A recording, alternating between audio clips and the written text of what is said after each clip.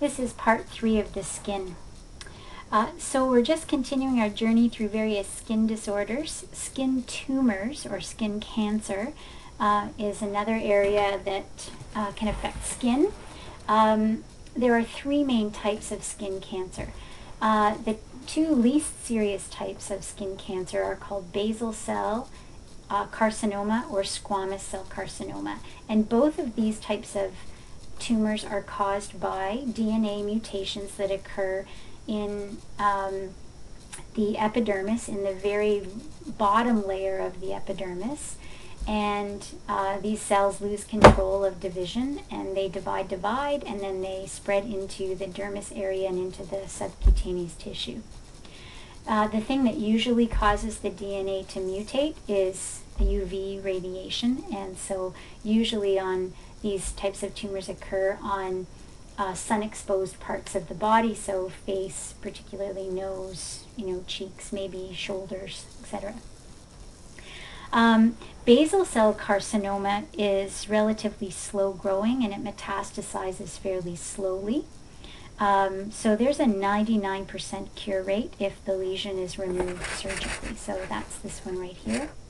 Squamous cell carcinoma starts as a red scaly lesion, usually again on these sun-exposed areas, but it grows much more rapidly and metastasizes to lymph fairly quickly. So any type of odd lesions that seem to be growing should be checked as soon as possible, and because the earlier that it's treated, the better the prognosis, or the better the outcome. The most serious type of skin cancer is malignant melanoma. Now this is cancer of the melanocytes. If you remember, they're in the bottom layer of the epidermis and they produce that pigment melanin. So it's these particular specialized cells that lose control of cell division, and that's why malignant melanoma usually starts in very pigmented areas such as moles. It's the most aggressive. It grows the most rapidly and metastasizes to lymph very, very quickly, and so can cause secondary tumors much more readily than basal cell or squamous cell carcinoma. So it's a good idea to do periodic mole checks and have anything that looks suspicious to have that checked out. In general, you can use the ABCD rule or guidelines. So A stands for asymmetry. So if the 2 sides of the mole don't match, if it's asymmetrical, then that's something that might have to be checked out. Secondly, if the borders are not smooth, if they're jagged. Thirdly, if it has multiple colors, particularly if it has reds, blues within the mole. And D is for diameter, if it's larger than 6 millimeters, and particularly if it's growing. Any mole that is changing shape, and then that should be checked out as well. So if you've got an odd looking mole but you've had it since you were a baby, that is probably not malignant melanoma. But if you have an odd shaped mole that has appeared and is looking odder and odder, then that is something that definitely needs to be checked out. The last section that I'm going to talk about are parasitic infections of the skin. I'm going to talk about 2 in particular that are the most common, that you're more likely to run into as a professional in the field. So the first is scabies. Now scabies is caused by a tiny mite, and we can see that what the mite looks like. This is a very high magnification of the mite. Usually we found these mites in warm, moist places, so in folds of skin, so in the groin area or under breasts or between fingers and toes. The mites burrow underneath the surface of the skin, and so you can kind of see these little tunnels as they tunnel under the skin, and they bite and they lay eggs and they drop waste products there, and that causes these pustules to form and causes itching. Scabies are spread by direct contact from one person that has scabies, to another. Treatment is a medication called permethrin. There are some medications out there that use Lindane, but you should avoid those. This is a body shampoo, and you put it all over your body and you leave it on for a period of time, and then you wash it all off. That should get rid of the mites. although the itching may last another 3 to 4 weeks, even if all of the treatments of the mites are successful. I'm going to spend a couple slides talking about lice, because this is very, very common, particularly in schools or camps where there are kids.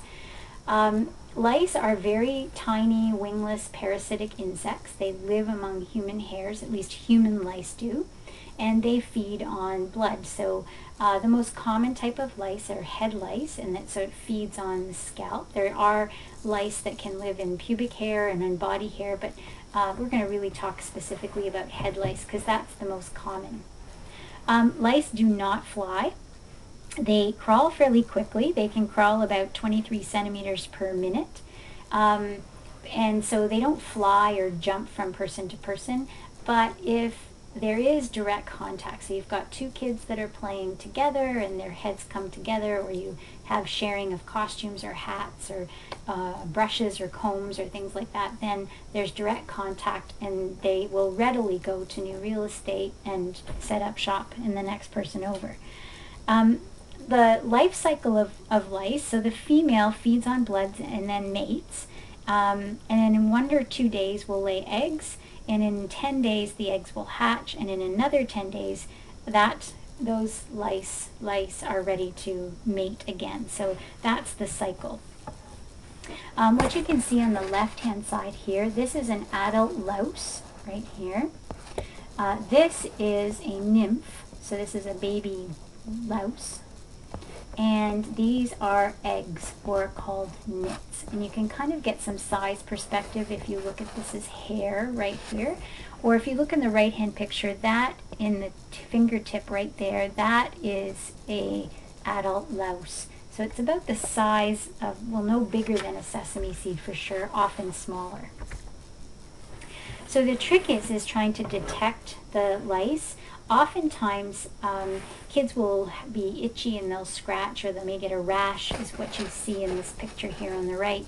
Although it can be that itching may not appear for 2 to 6 weeks after infestation. So usually kids will talk about feeling like something is tickling their heads or things are moving around. That may come before the actual itching and scratching. The best thing to spot are the nits, and these are the eggs, and you see that on the left hand picture here. They're kind of teardrop shaped structures that are very, very firmly attached to the shaft of the hair, and they will be attached close to the scalp, so no more than within a centimeter of the scalp, because it relies on the heat of the scalp to incubate the egg. It goes for the warmest places, and so there are some hot spots to look for nits. So behind the ears, the nape of the neck, the brow. So I always, when checking for lice, check in those spots first. It's important to check the entire head to see if you find any, but those are good places to look. You have to check in very, very small, thin sections of the hair. You can't grab a big clump of hair and see the nits. So usually they use a couple sticks that they can separate very, very thin layers of the hair and check for nits there.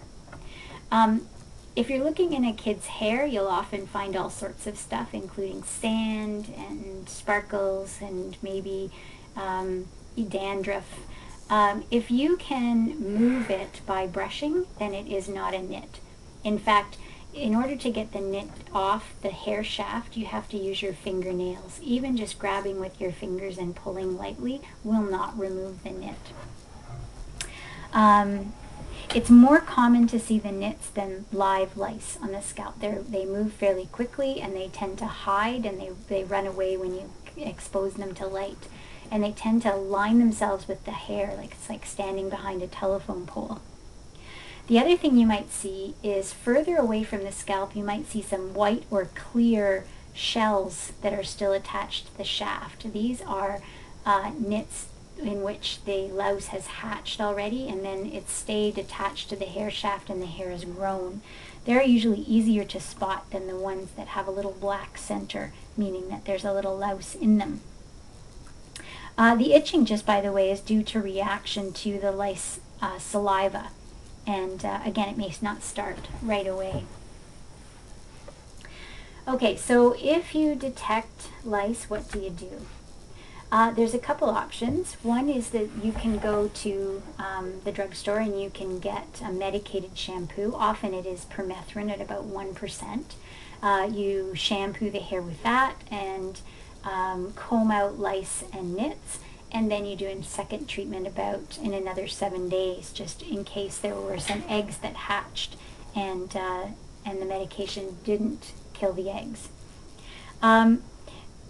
The the thing about the permethrin is that there's a number of lice that are becoming resistant to permethrin now as they evolve. There's a less toxic solution which you can use, and you have to do it more often, so not just once and then in 7 days, but you could use a 50-50% solution of oil and vinegar, so essentially making a salad dressing, and you run it all through the hair and leave it on the hair for 10 minutes or so, and then comb it out with a knit comb. We'll talk about that in a second. And if you did this every day for maybe 4 or 5 or 6 days in a row, that's very effective, and there's no toxicity with that, and the only thing is that you do need to do it every day. So when you're combing out lice and nits, you need to get a lice comb, and I would highly recommend that you get a good metal comb with the teeth that are fairly close together. And it's good to section the hair and do it in small sections. So pull up all of the hair and then do it in little thin sections. Put the comb on an angle, and if you actually place your thumb on the hair close to the head, then it doesn't pull on the hair. It's also good if you're combing out to rub conditioner, a white conditioner, in the hair, or just if you're using oil and vinegar, just use the oil and vinegar solution. So if you've already washed the hair with a shampoo, then put in some white conditioner so that it helps loosen and helps the comb run through the hair. And then you just pull down and then wipe the comb on a paper towel, and then comb again and again and again until you don't see any nits or lice coming out on the comb. And then you move to the next section. And if you do this, then it's going to be a lot more effective with whatever treatment that you're using if you try to remove those nits and lice. Yes, so you need to do this every day for at least a week. You need to check for lice once a day for at least a week until you don't find any more live nits. You should wash clothing, bedding, stuffed animals, towels in hot water. Same with combs and brushes. You need to wash them in hot water. Lice will only survive several hours, so no more than 24 hours once they're away from the scalp. So you don't need to shampoo your rugs or things like that, but do wash the clothing and things, and hats, pillowcases in hot water, and put them in a hot dryer, and that should be just fine. This is the end of the skin presentation, and if you've got any questions, please don't hesitate to give me a call.